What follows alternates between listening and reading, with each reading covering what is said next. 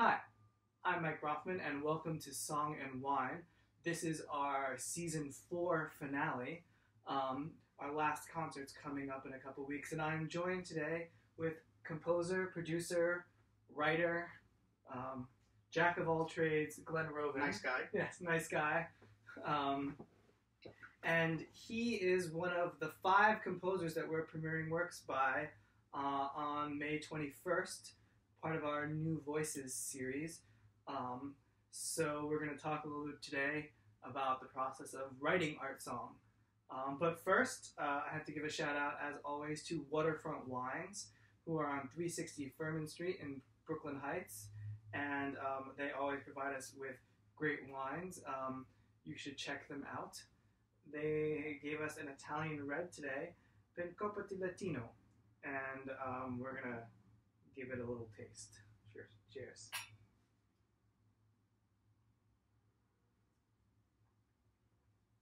Oh, it's nice. Smooth, right? Yeah, they always give us really good wines.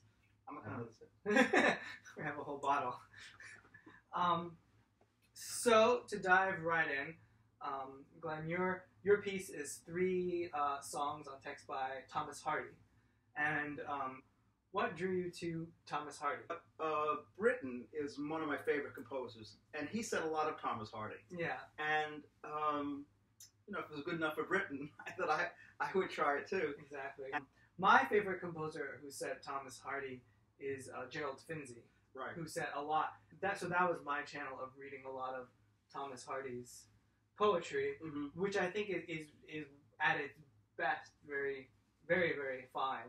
And it has, I think, he's different than a lot of other British poetry from that time in that he has a sort of almost this sort of cynicism and this sort of hard edge to him that a lot of the other poets don't. When I write art songs, I have one reason: to learn the poem better.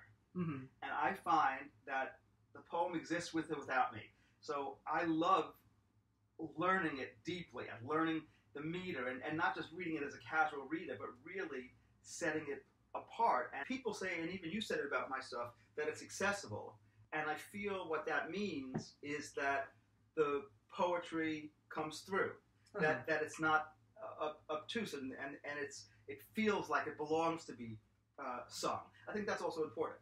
It has to feel like it exists as a song. Yeah, and it's interesting working with composers who are writing song that whenever I get the finished product of a great song and I look at it, it to me seems so logical and so straightforward of like, how could you even have imagined setting it any other way? And then after the fact, I sort of hear the composer being like, I had to try 500 different things before I got it this way. And it's sort of like, I think song is very hard to compose well because it's so simple. And every decision you make is sort of naked there right for everyone to see and pick apart.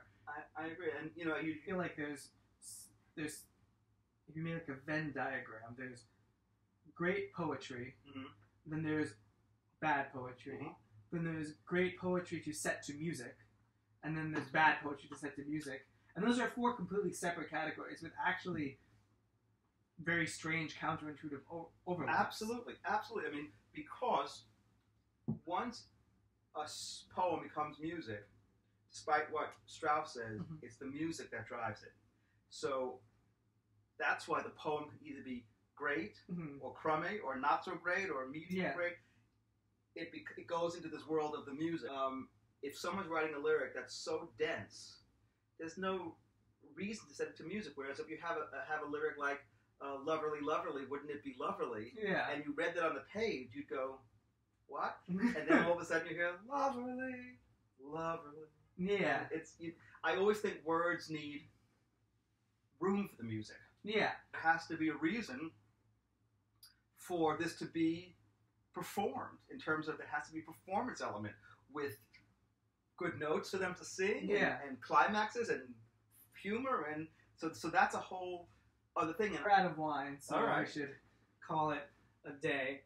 But you should come on May 21st on Sunday at 4 p.m. at the Old Stone House. It's our New Voices series dedicated to all songs from the 21st century. There are 5 composers being represented. Glenn, Michael Drupstrom with his 3 Teasdale songs, Ben Gunn by Scott Wheeler, which we premiered last season, A Primer of Birds by James Kellenbach, who we've had on the New Voices series before with some other songs. Tom Chiapullo's Rapture. This is the public world premiere of a piece that I'm going to perform at my wedding, which is the week before. And myself and Miri Sugiyama on piano, Laura Strickling, Elizabeth Marshall, sopranos, and Stephen Eddy, baritone, and Pascal Archer on clarinet, because your work, we neglected to mention, is for bass clarinet and baritone. I hope it works. Yeah, not for piano, which should be interesting. Tickets are in the information. Check us out at www.brooklynartsongsociety.org.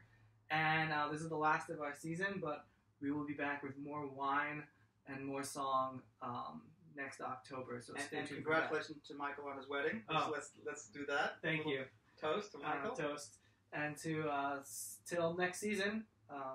See you then.